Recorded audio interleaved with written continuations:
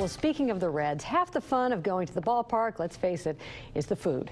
This week, we got a sneak peek at some of the new offerings at Great American, from fajita bowls and chili cheese fries to fries topped with lump crab meat. There won't be a shortage of choices for fans. And if you happen to have a sweet tooth, Taste of Belgium is putting a slight twist on their signature item. Essentially, it's what would happen if you take a Belgian waffle and it had a baby with an American red velvet cake. And we have a little cream cheese, whipped cream on top of it.